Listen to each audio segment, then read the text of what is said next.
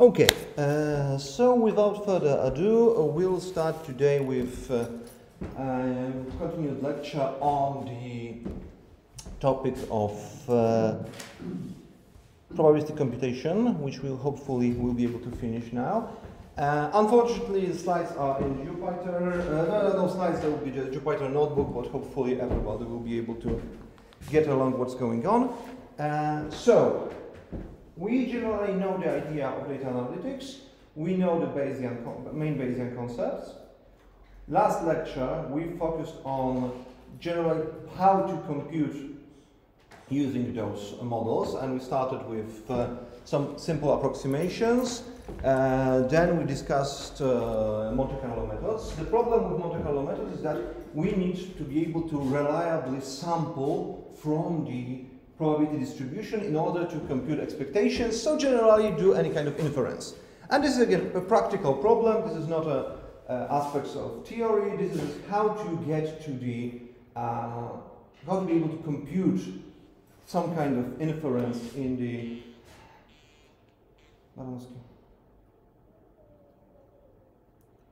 nie da rady teraz wykład. Tak, zadzwonię jak skończę. Tak, dobra. Okay. So, to continue.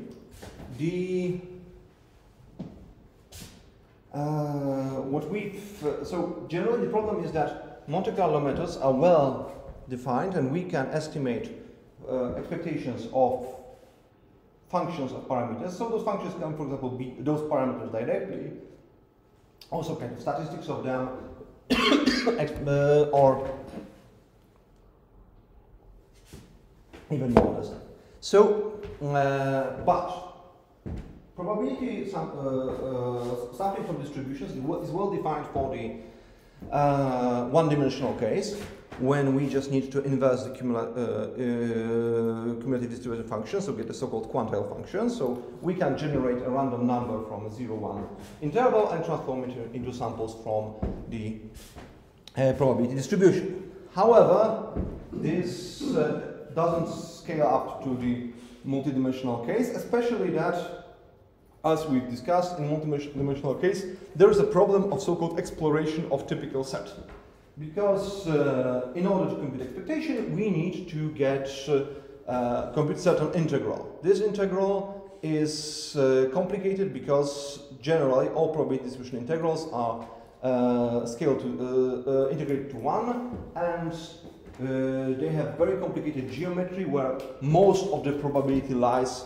The typical set is a set where lies most of the probability connected to the distribution. Typical set cannot be analytically derived and needs to be found. So if you are able to generate samples from probability distribution, you are generating samples from the typical set, and that allows you to compute those expectations. Unfortunately, in a multidimensional case, we have the problem of how to do it. So there's a lot of graphical stuff, some packages, there's some utility functions.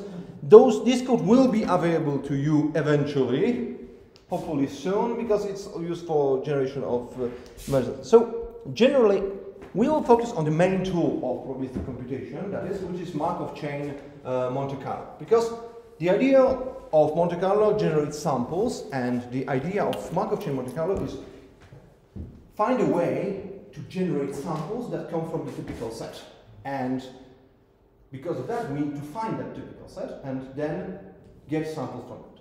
The idea is that Markov chain is generally a probability process that randomly jumps from one point to another. So you can assign it logically with, for example, the dynamical system. So it's a dynamical system that moves from one point to another, and this movement relies on so-called probability of transition.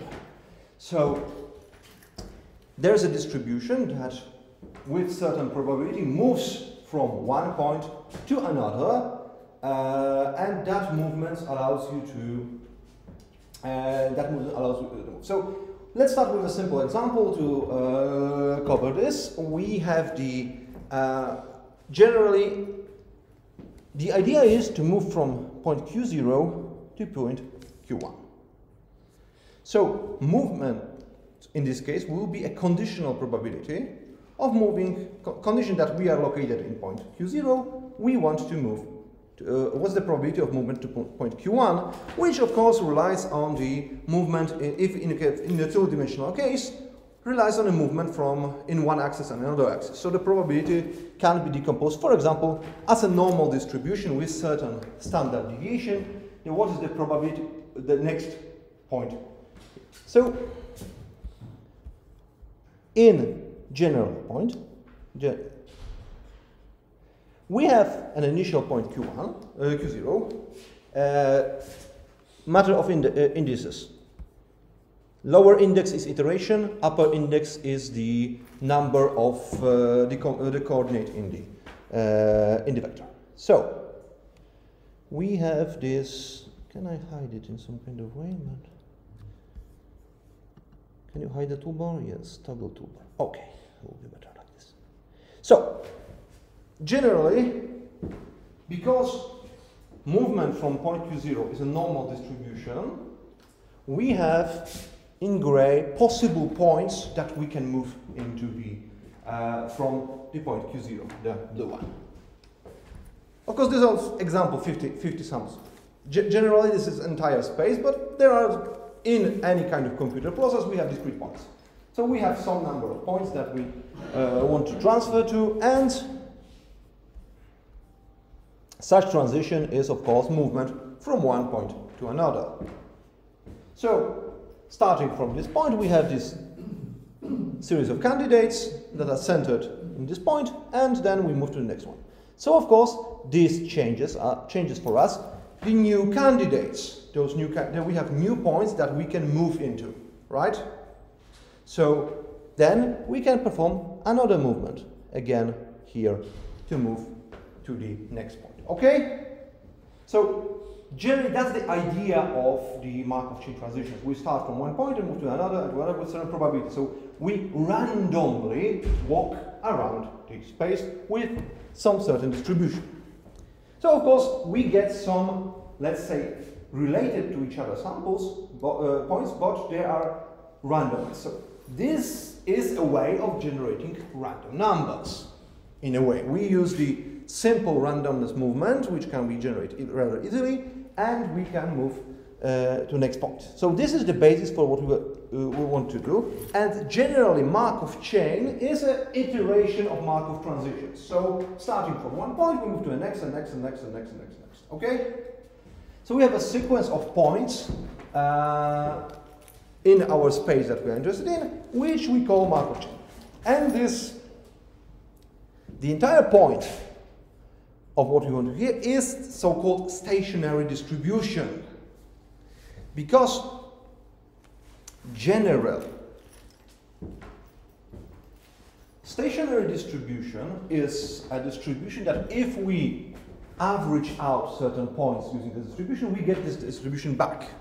Or in practical point, if we have a reasonably behaved Markov chain, then it has a unique stationary distribution. We will not be covering the theory when it happens. In all cases that we will be discussing, it happens. And then this transition, this distribution, or the typical set of this distribution is the set where the points of this Markov chain will be walking around. So if we are able to construct a Markov chain with a desired distribution that we want, so this is called the stationary distribution or invariant distribution, then points from the Markov chain will come from that distribution. And this is generally what we want. If we are able to construct that, then we are home. And the general point is that Markov chain not only explores that distribution, but generally converges to it. So starting from some points here, we go to the typical set, and we wander around it. Remember, typical set is as I said, it cannot be analytically derived. It is the point that is located somewhere away from the maximum of the distribution, which contains most all of the probability, and it's like a fuzzy surface that you cannot fully define. So samples from the Markov chain will reach the typical set if it's a unique invariant distribution and will walk around it. And such exploration is generally the main point of what we are doing here, that our points will be wandering around it, so we'll be generating samples from the typical set. Getting samples from the typical set gives us the information about what is so we'll be able to get using the samples from the typical set, we'll be able to get information about expectation of functions that we are interested in. And that leads us to the Markov chain Monte Carlo estimators. Last lecture, we discussed Monte Carlo estimators. We generally said that if we are generating samples from the distribution, the average of function values of points from the distribution asymptotically tends to the actual analytical expectation. And the same happens with the Markov chain Monte Carlo estimators, as long as we have our stationary distribution is a distribution that we want to compute expectation with respect to, and as long as this Markov chain covers certain aspects which are being recurrent or in other ways are irreducible and aperiodic, which give us this consistency that in the limit we will get the expectation. Which of course is very nice, but of course we won't be doing things in the limit. We will be doing things infinite samples because we can only compute finite samples of behavior. So how does it look like? Well, generally it looks like this. In the ideal case, our Markov chain will be reaching our typical set. Then estimator of the expectation, this plot is the error of the expectation, absolute error. So it will be dropping, okay? In the ideal case, we are approaching typical set, then we can get the average. This average will be approaching our distribution. Oh, yes. Okay. The more we go, the closer we get to the points we want. So we have so-called initial mixing. Mixing is the concept in Markov chain that it covers the distribution. So approaching, I think that the colors here are not really visible. No, they are. Maybe I'll turn off the lights. Oh, okay. Okay. So the points covering the typical set will get us to estimate of the value that we want. Remember, the expectation, again, this is something that was in the last lecture, the expectation is not only just the expectation of probability distribution, but it's going to be as a histogram, as the probability density estimate, probability estimate, all depends on what kind of function we want to compute the expectation of. The more we move around the typical set, the more refined our estimate becomes. So, finite sample behavior approaches the actual value, which is then being asymptotically converges to the actual value. All depends on the time we give the Markov chain to explore. Unfortunately, that was the ideal case.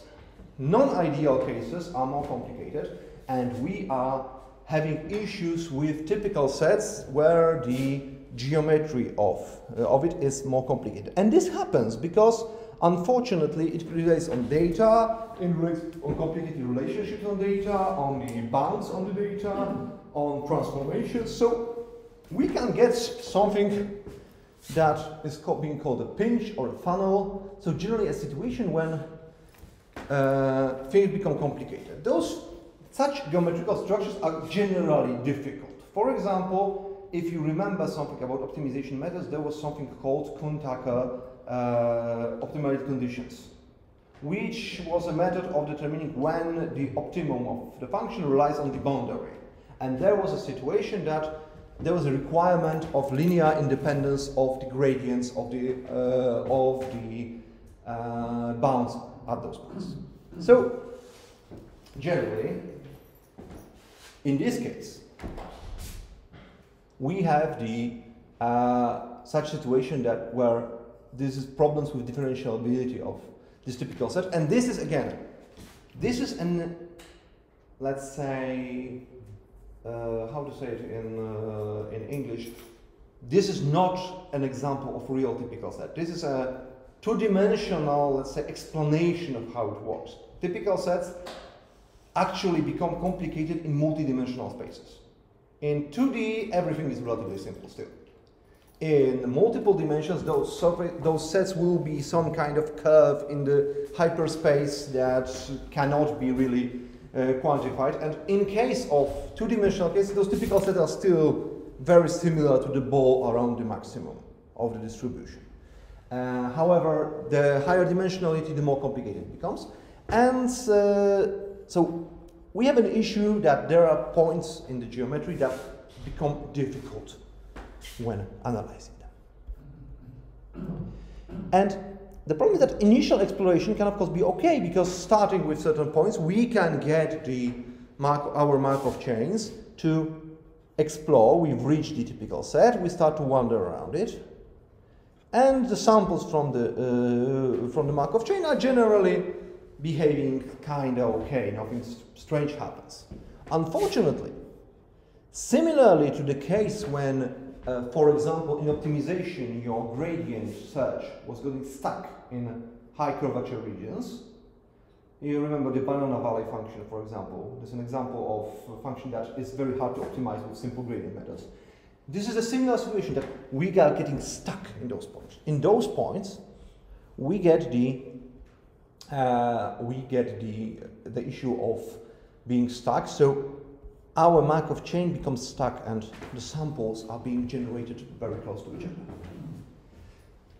And that, of course, makes big problems when estimating the expectations. Because initially, of course, the error will be dropping, but then after some times, you can associate it with, for example, with PID controller, which has the bounds on the control, that you have this so-called wind-up phenomena, that you've reached the desired value, but it's still too much saturated integration on your PID controller, so it still generates the control signal and it moves you away here. So we are here accumulating knowledge about the expectation in points that we don't want to. We're just getting the points in the same space. And after some time, it is possible to escape that and wander away, and it will improve. But unfortunately, it still will be biased. And when we start to be exploring around the typical set again, we'll still have a risk of getting stuck in this funnel, in this pinch, and get it. So this is a problematic situation, which we will be trying to cover how to combat that in certain cases, because this happens a lot. This is not a theoretical idea. This is something that really happens in more complicated models. We'll see in a moment a bit more complicated model, which has global and local effects, and in that case, the funnel happens, and those samples are generated. Because here is a figure. I just plot a Bezier curve and put points from that. But you'll see in a moment that the code will also have the issues with that. And again, like when we move away from that, from our Markov chain, we'll wander away. So,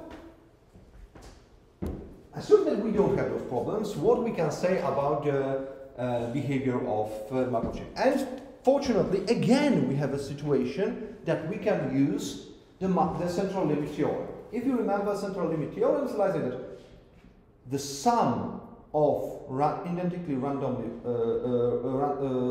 distributed random variables has to be normally distributed.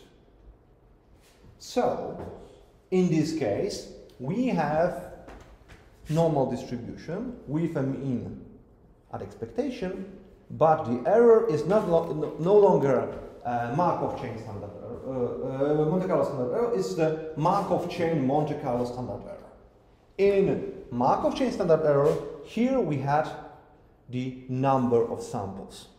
Unfortunately, in Markov chains, not all samples are created equal, because they are not completely random and completely independent from each other. In case of Monte Carlo method, we assume that all our samples are independent. In Markov chains, they are not independent. They rely on previous sample, because this is how they are generated. So, in this case, we are not having the number of number of samples. We have something called effective sample size. And effective sample size is generally the idea to evaluate how the Markov chain is autocorrelated with each other. So how next samples rely on the previous samples. This is the autocorrelation. And the main idea of the effective sample size is that it has the it is usually lower than number of samples, because generally it relies on the idea that we can estimate the autocorrelations of multiple levels of all infinite levels when it happens, but practically, of course, it will be estimate of the finite autocorrelations. So we are seeing how this sample is autocorrelated to the previous ones, and that gives us the estimate of how the estimate our effective sample size happens, or we can get some kind of estimate, which we'll be able to use then to quantify our errors and to observe how our Markov chains are behaving. Because effective sample size is an important metric, because it gives us certain intuition about how Markov chain is behaving. Of course, if all samples are independent, then this part is equal to 0, right? Because and this is because this, so effective sample size is equal to n. So this is perfect situation. We have the computed. In practical cases, we have positive autocorrelations of some kind. So the expected sample size will be less than n, and it can be significantly less than n. So like half, 50% or 10% is even not that bad, really, to get the samples. Of course, our Markov chain standard errors will get bigger, but still it is not a terrible situation about our sampling situation. We can also have a situation that we have some negative autocorrelations, because autocorrelation can be negative. So potentially we can get effective sample size. We can get effective sample size of which will be greater than n. But this is not something that we can actually practically use, because it really depends on the realization, on the initial point, on the seed of random number generators. This is not a structurally happening phenomenon that certain Markov chains are always negatively correlated. No, they are not. But for certain starting points and certain seed realizations then we can get chains that will be negatively autocorrelated. So then potentially we get even smaller errors of our Markov chains. So this is the general idea. ESS is an important factor, because if ESS is really, really small, this usually indicates issues in our computation. If it's really big, then if it's really, really big, then something weird might be happening. If it's close to n, we can be only happy in those cases, but because it gives us certain. But in practicality, all kind of random numbers series will get some kind of positive autocorrelation, especially that random number generators are also periodic in some way. So we get the estimated central limit theorem, which relies on estimated standard error. So we estimate the variance using some kind of variance estimator, like in Monte Carlo standard error, and we use the estimator of effective sample size. So this is a statistic that we will be having when analyzing models in using Markov chain. And now there is an issue of how to distinguish when we moved away from this reaching of typical set and we are starting to move around it. Because obviously the reaching of typical set will not contribute positively to our estimates. Those samples are strongly autocorrected and are still not in the typical set, so they will just move us away from our estimate. So we want to know when our samples are already in the typical set, and we can sample them freely without issues. So there are few ideas. There are certain theoretical results that rely on, and after initializing the Markov chain, we can determine when this initialization ends, and this is very dependent on the probability distribution, requires you a theoretical work on each individual case. This is practically not done. There is option of adaptive schemes that are relying on that we are observing how the chain behaves, and knowing from that how it behaves, then we can get some kind of information on when it's approaching the stationarity, but there are not really effective implementations that are working now. So there are some works, but nobody implements it practically because the general idea how we are doing in practice is heuristics. And heuristics are usually drop fixed number of samples. In the case of Stan, this idea is called warm up. It was originally called burn in, that we had to burn some samples away to get to the right point. Now it's called warm up, so like our Markov chains are warming up to so in Stan, 1,000 samples is being dropped, 1,000 samples is being used as Markov chain samples for our estimation. This is our defaults. You can change those defaults, you can increase numbers of samples, but increase warm-ups, but it won't change. This is a good initial start.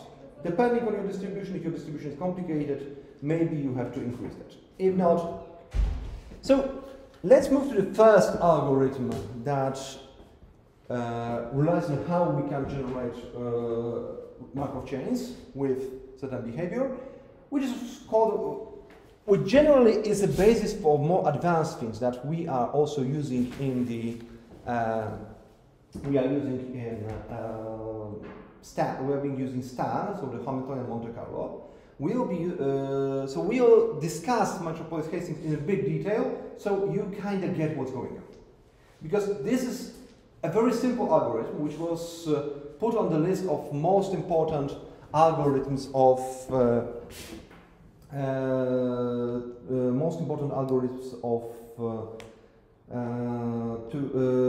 20th century. It was developed by the same group that developed the atomic bomb. And the Metropolis Hastings algorithm generally relies on the conclusion that, okay, we have a problem that we want to generate samples from certain distribution, which might be very difficult. We might not know it actually. The problem with not knowing distribution comes from the fact that when we have practical use of Bayes theorem, we only have the numerator, likelihood times prior. We do not have the denominator, the probability of data, as I say, also called evidence, because this value is very difficult to compute. It requires you to average out all possible parameter values, which is impossible in everything but the easiest cases. So, we know the probability distribution are only up to a certain probability, a certain constant. So the proportionality factor. So the idea of Metropolis-Hastings algorithm is, let's generate samples from a distribution that we already know, that we know how to generate those, and then use the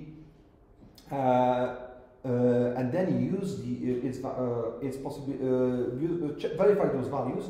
Are they coming from our distribution or not?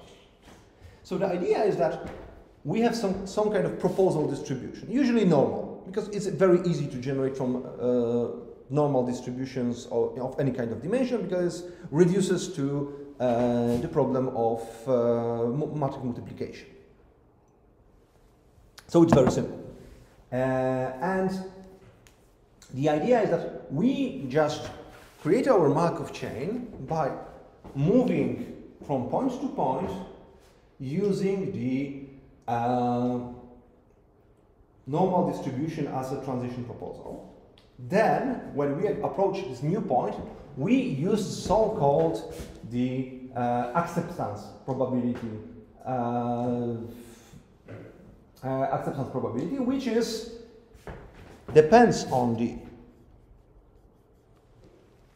division between proposal probabilities and the probability distribution values that we want to evaluate. So, generally, in case of normal distribution, this is symmetric, so this is very simple. So this factor disappears. But generally, we compare all the probability density function of our distribution of interest in new point and in old point. If we are getting higher probability, then the probability of movement to that point increases. If we are moving to the areas of lower probability, then it decreases. This is the acceptance probability. And then, computing this acceptance probability, we are not putting a threshold greater than something, okay? No, we generate a random number between 0 and 1. If this number is greater than acceptance probability, then, or less, depending on the scales. It's not that important. Generally, this random number decides are we moving or not. So we are not guaranteed to move to a new point. We are not deterministically deciding are we moving always to points of greater probability. No, it is more likely to move to points of greater probability, but we still can also move to points of lower probability, or we can decide to stay in the same point. Okay? So that's the idea of Markov chain of the Metropolis-Hastings algorithm, which is generally, as you can see, very simple. Just you need to be able to compute the probability distribution function, and then just compare the quotient of its value in the new point and in the old point. And if you use logarithms, it is even easier because you just have to subtract those numbers. No division is necessary. And because when we are using this proposal distribution as this is usually normal, so we get something called random walk Metropolis algorithm. So it has a random walk that, because of this correction factor, actually the Hastings quotient, it moves to the right points. Okay? And this is how the simplified Metropolis-Hastings algorithm looks like. So generally, the idea is that we have we parameterize our movement as we're using sigma. In this case, I'm using covariance matrix of the movement as the diagonal matrix. So each of those movements in all those axes has the same standard deviations and is independent from each other. We have to provide it with a logarithm of probability density function. Why logarithm? Because we avoid a lot of potential numerical errors. Remember that when you have, for example, Gaussian distribution, centered in 0 and with one standard deviation, you get x of minus x squared. So if you get x greater than 10, this is effectively 0, right? So any computation of that is great potential on the it's a great potential of for the any kind of errors. However, if you logarithm it, then this problem disappears because it just changes to -100. And this is a number you can easily do computation with, right? Okay. So, this is the general idea of using logarithms in this case. So, here we allocate memory, so our for loop won't be terribly slow. We assigned the random as a random normal vectors that will just be with some kind of initial point. I here used non-customizable parameter 5, but like generally varying point in d-dimensional distribution because we need to provide it with the dimension. And we assign initial acceptance as 1 of the first point because like just to have something there because we'll be storing acceptances for reasons. So our initial point is the point we started with. Then we generate the random number, the new proposal from the distribution. So, as very simple, we start with the initial point and use it as a mean of random normal,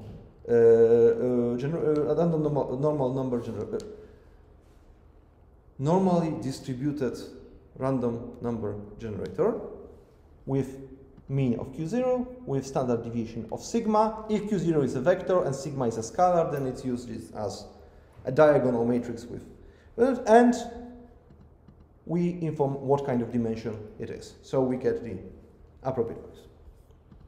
So now we compute the acceptance probability. Because normal distribution is symmetric, so movement from Q0 to Q1 is the same probability as movement from Q1 to Q0. So this part disappears because it's the same, so it's 1. So we have only the division of the probability distribution. We perform instead of dividing the distribution, we subtract logarithms from each other, so we avoid rounding errors. And then we exponentiate it to return it to the actual values. Clear? That's why this allows us to avoid a lot of rounding errors, which can be difficult in areas of low probability. This can be problems. So we get this acceptance probability, which of course cannot be greater than 1. If we started from the point of very small probability and we move to the much larger one, then we might get very big numbers. And of course, if acceptance probability is 1, then we of course move there. We store this acceptance probability for information, so we can know if we've transitioned or not, and for further analysis. And now we do this sampling part. So we generate a random number, uniformly distributed between 0 and 1, and we check, are we greater than the acceptance probability or smaller? If we are greater than the acceptance probability, our new point is stored, and we move to this new point. If not, we stay in the same one. Clear? Very simple algorithm, very simple to encode. So let's start with a simple idea. Let's get the normal distribution. So it will be simple. We are still not using the data here because from this point of view, it's not really important. Generally, when we provide the data, we provide our distribution, we will have it will be more complicated to compute. That's the only difference. From this point, we just need to compute the value of the distribution. So depending on what kind of distribution it will be, there's no issues. So we have normal distribution.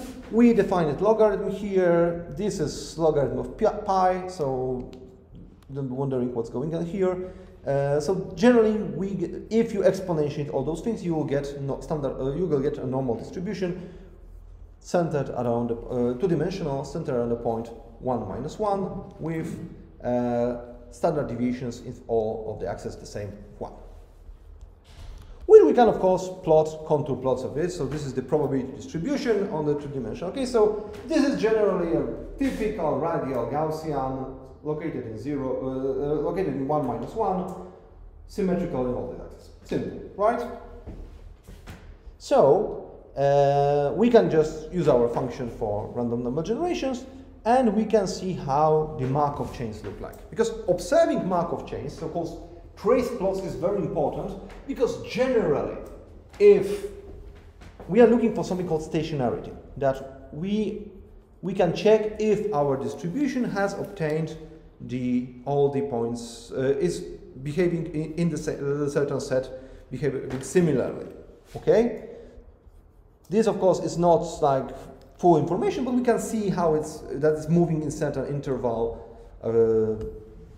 There is no trend that we can find here, because this trend might be difficult if we it happening. It would be suggesting might be some kind of issues. Of course, we can use more chains, and this is generally practiced, for example, using Stan. In Stan, as a default, we use 4 chains. The number 4 came from that for a long time. Generally, we have 4 cores in our PCs. That's why there were 4 used. So we can use some kind of improved computation. We can have now more, but practically, you really rarely need more than 4. There is not a big benefit of like putting it, for example, on 1,000 parallel chains, because it doesn't that much. And so those who are excited by using TensorFlow to like parallelize it, it was tried. It didn't give much. So the problem of this computation is not it's not improved by parallelization. When chains are difficult, all of them are difficult, and the parallelization doesn't improve anything. So generally, in this case, we can see in 2 colors. I think you see those colors. That generally those are similar. We are observing stationarity. This is very good, and there are numerical methods of evaluating chains. There are certain diagnostic functions that we can use. One most significant of them is the so-called R hat, which is the potential scale reduction factor, which generally is supposed to be a measure of how well the Markov chains are mixing with each other, or in other words, how they are covering the distribution. The idea is that if we start multiple random chains, and those chains are being if those multiple chains are being if there's enough of them, they are covering the all of them are covering the entire distribution. So each individual chain is well exploring the distribution. Then they should be similar to each other, right? If we have multiple chains starting from multiple points, all are doing good exploration, and they should, because that's the main idea, that each Markov chain with the stationary distribution generated by the Metropolis-Hastings algorithm or any kind of other algorithm like that should cover a typical set well. Then those should be similar to each other. And the idea is to compare within chain variance, so how big variance is within all those samples, treating them not as a time series but just individual samples, so how much they are varying in each other, and how is the variance between all the chains with each other. So taking each chain, comparing variances of chains between one another, that gives us the comparison how chain itself corresponds to variance of between the all of chains. Understood? And L hat is computed generally is defined as such factor that if you can see if the variances are equal, so chain itself and between chain variance is the same, then it becomes 1. So if generally we are looking for L hat close to 1 or equal to 1. This is the best situation, that generally that the chains are well mixing. This definition of R hats at the moment can be problematic for certain distributions. That's why new algorithm for determining R hat was devised. We'll be not discussing how it works. It relies on the so-called rank statistics, and it handles those problems. But generally, it is a relatively fresh development, but it's now implemented in all the relevant software for probabilistic computation. Additional statistic that can be used is so-called Eureka statistics, which relies on the comparison of those estimators that we are interested. So generally the expectations at the beginning and at the end of the Markov chain. So how they are behaving. This is less used, but it is possible there's such statistic. Generally, we compare the estimator from the start and from the end of the distribution. If they are, of course, close to each other, we have 0. If they are far away, then might be some indicators of poor mixing. Of course, we use samples without the warm-up. So if we assume that we are covering our Markov chain is covering good, so we can split it, take some part from the beginning, some part from the end, and use these for verifying if those estimators are behaving similarly. Because if we would have some problems with our Markov chain, it would start behaving differently, then this was showed. And the idea of such splitting came into the split R hat, which is now the most used one in all the computation, because split R hat works like is so-called split potential works like this. We split the chain in half, so we like double the number of chains, but shorter, and we compute R hat for those. And that verifies not only within chain variance, between chain variance, but also the dependence of start and the end of the chain after warm-up. So it can determine certain problems, for example, with too short warm-ups or something like that. So we can get more variation in the R hat. And again, if R hat is different than 1, we have issues. The exploration is not correct, and that again can be a practical problem, which comes from multiple sources. So for our example, we have using our samples here for one chain, we can just compute split R hat for one chain. We can, as you can see, we get R hat very close to 1, and as you can see, estimated number of samples is significantly lower than 100%. Because we had 5,000 samples. If you don't believe me, it's for example somewhere here or here. Number transition, 5,000 transitions. And we drop the first 100 for the warm-up. So as you can see, only few percent of samples is here. In case of acceptance probability, we really don't have to care about it because it's not being sampled, it's being computed. So R hat in this case, or effective sample size, doesn't make much sense. But this was a simple code that I wrote and not something that was especially robust. And in case of multiple chains, it works practically like this. This is again like, this should be written better, but I had to rewrite a function and I didn't had time or especially wasn't that interested in that. Generally, you put all the chains one after another.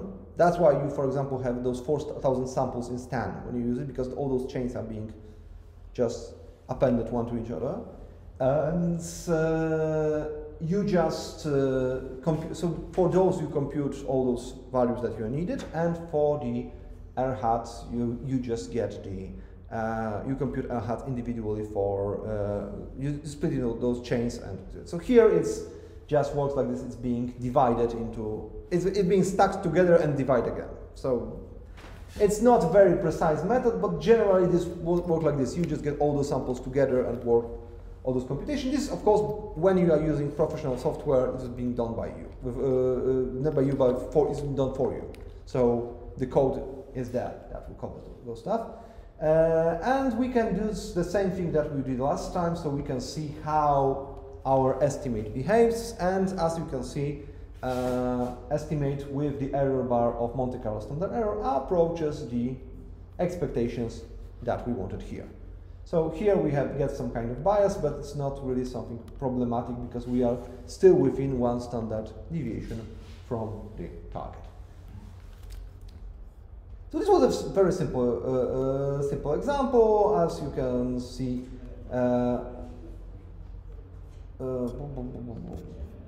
there should be one more thing. Oh no, okay, this is so. Let's see how we are covering the distribution. So how the samples behave in the space of probability space, not as chains. So as you can see, we are first approaching the typical set, the distribution, our contour plot. Then next 1,000 samples just explodes initially, and then it's being fully covered. So this is a simple, good working case that what's happening when we are adding those samples. So as you can see, the typical set is being explored, and we get better results. Of course, again, we are working with very simple algorithm that's not very robust or anything, and we are using 1 or 2 chains. So again, this is not practical computation. Here we have the kernel density estimate of the distribution. So when we take those samples and use, for example, R-dis plus distribution, we can see those distributions here. Okay. Let's move something more complex. So as I mentioned you, the idea of let's say I have a multi-parameter probability distribution that has 2 global parameters, mi and tau, which determine other variables. This is a prototype of a hierarchical model. Hierarchical model is something that, let's say we have similar objects that come from, let's say, for example, we expect them to be similar to each other, but they are individual. So we have the individual objects Ti, which are distributed normally.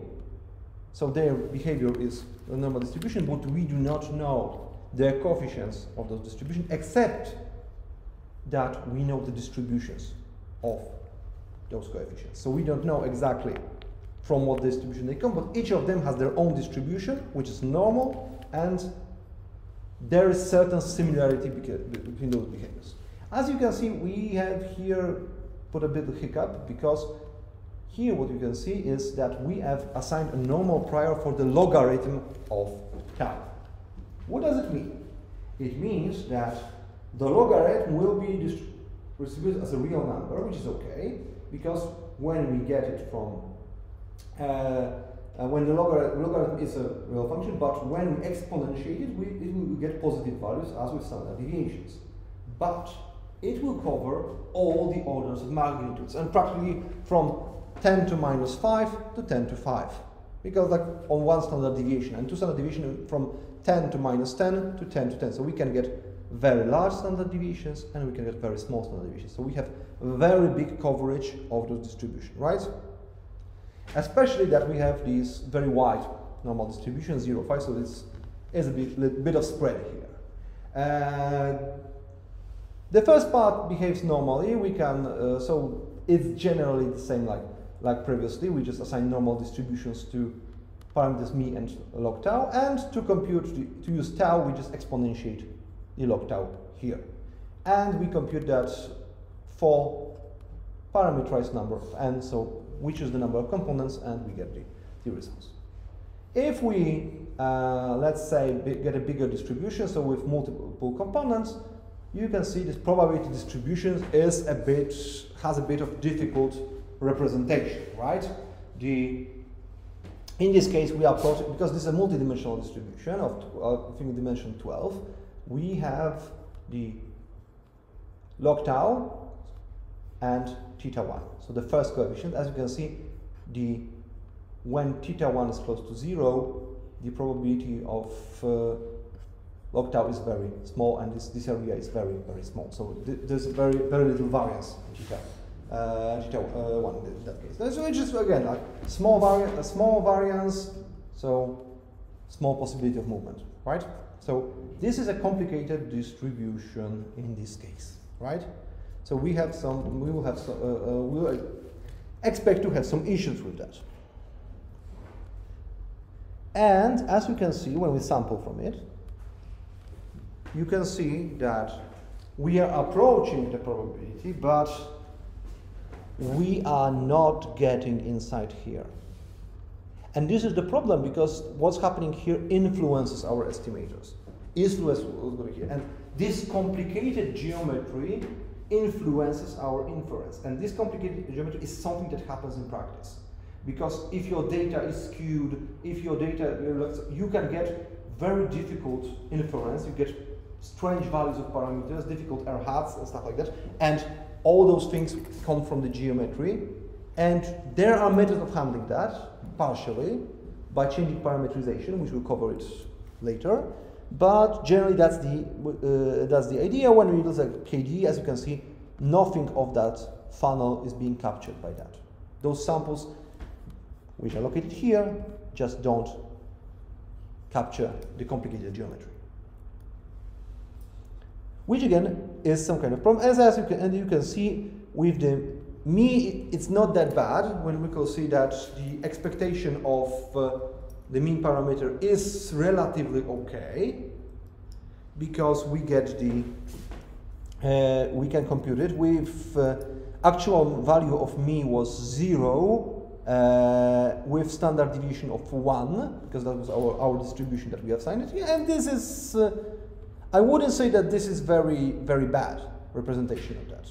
It's certainly in the same field that is a 0.3 and we have standard deviation 0.8. So this is not terrible. This is not terrible representation, especially for single chain. But look, what was this? The estimate, the effective sample size here for lockup 3 from 5,000 samples.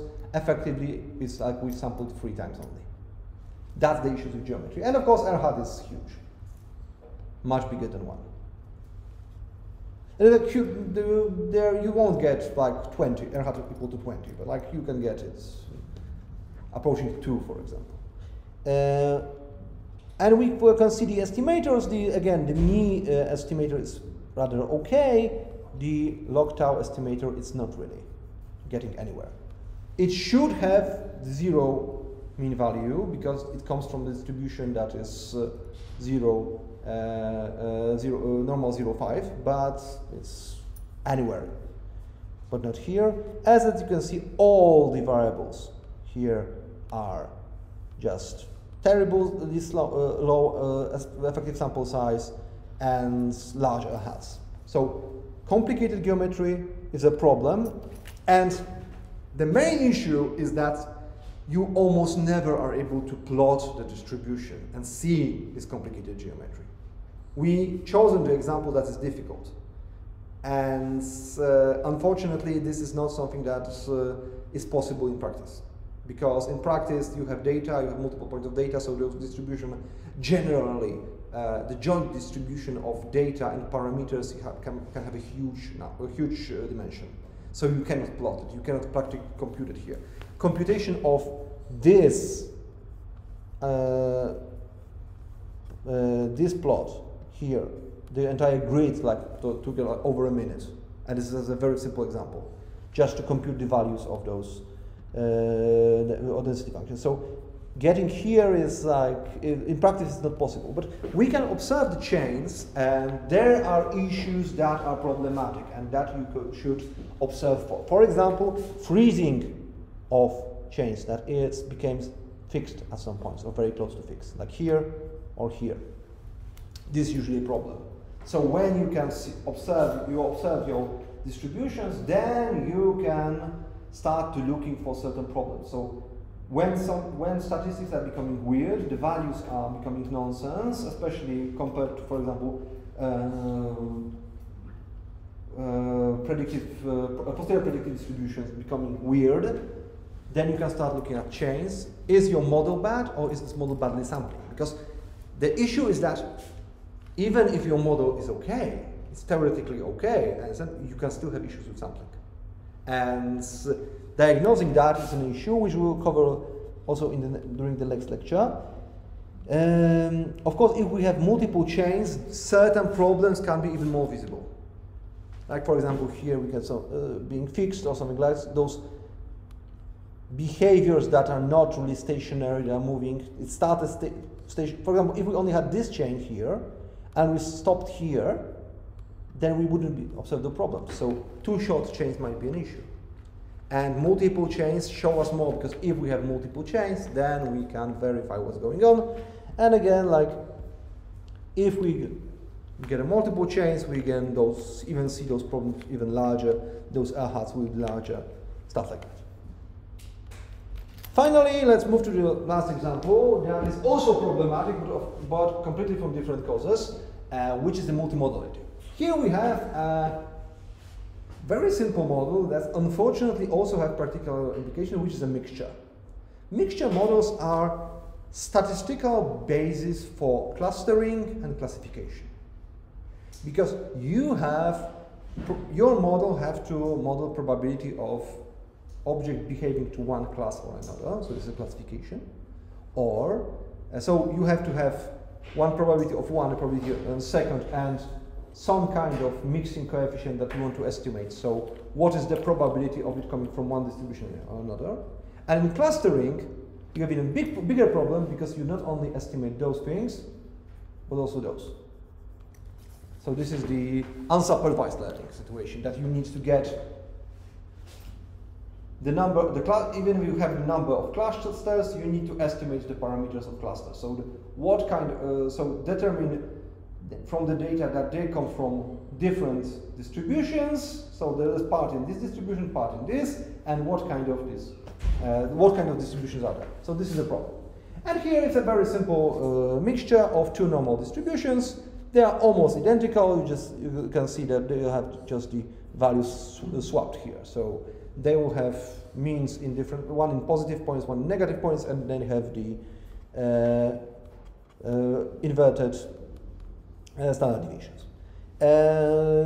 Here is a bit more fun when creating the distribution, because here we have 2 normals, which is simple, but then we need to get the distribution, and because we are working on logarithms, this sum here, the logarithm of sum is not a sum of logarithms. So that's the problem here, because we need to perform this summing here. So that's the mixing has to be encoded here, what's happening. So these are the parts of those, and then we are getting the appropriate mix. And again, we can generate the distribution. So as you can, that could be expected. We are mixing 2 normal distributions, right? One here. They look like this, okay? Typical problem, classification, clustering, such things happen. Again, problem is simple because we know it already. We can draw a contour plot. It's only 2-dimensional, so nothing is terrible. We don't have to infer parameters. It's great. And of course, we can do our computation and look. It looks beautiful. Nice hat. Nice effective sample size. We get some values here,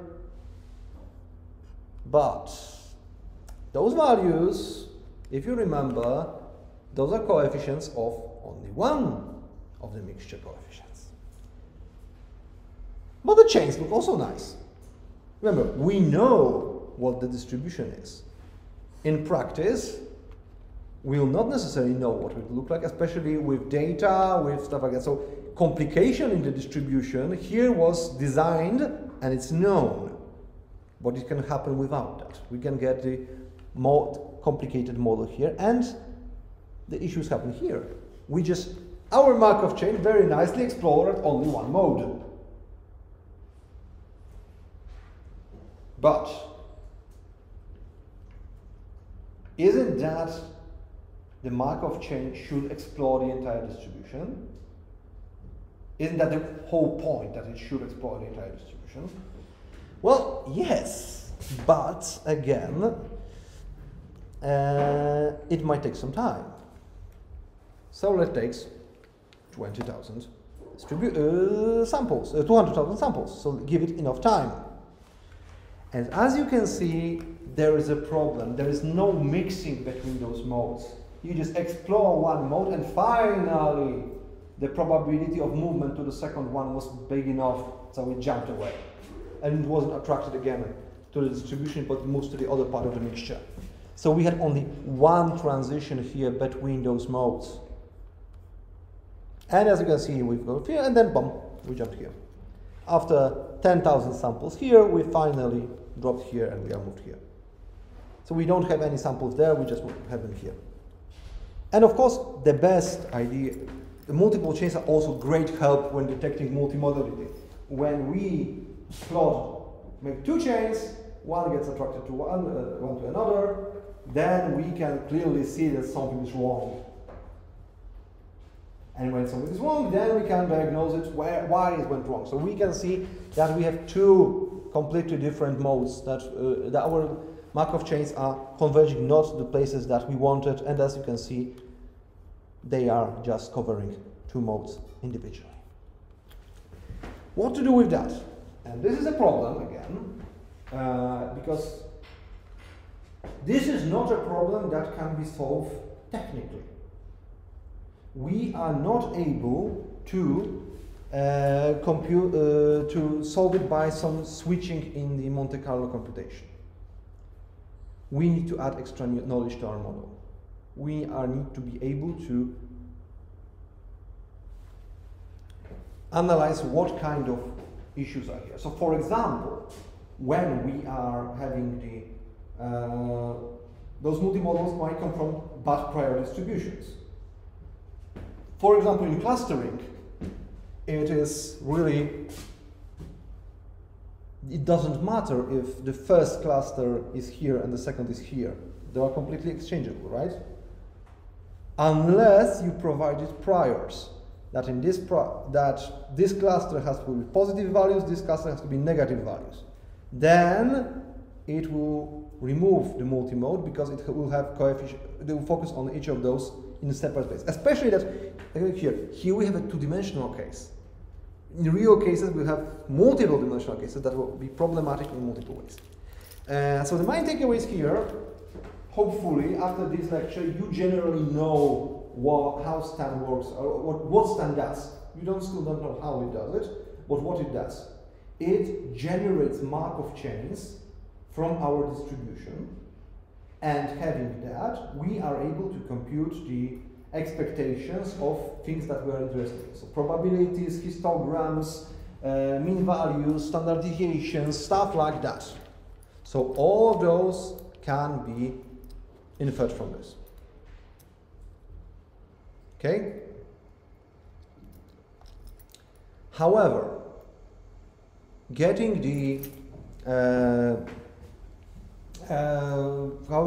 generally getting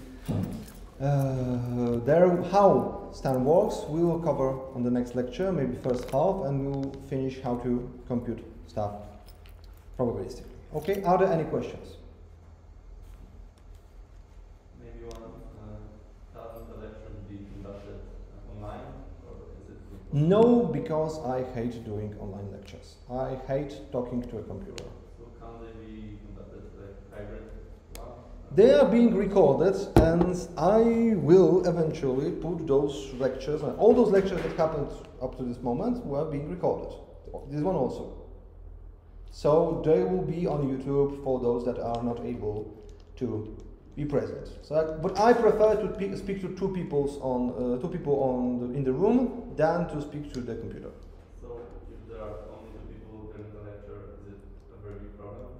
No, but if less than two, there will be. So no less than 2 people. No less than 2 people.